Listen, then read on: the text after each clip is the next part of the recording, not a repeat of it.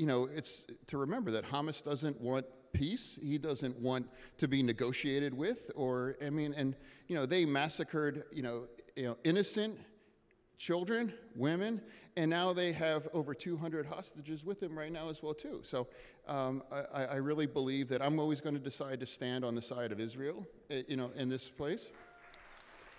And also after the hospital tragedy, now we know that it was, I guess, Islamic Jihad, and they tried to blame it on Israel on top of that as well too, compounding that.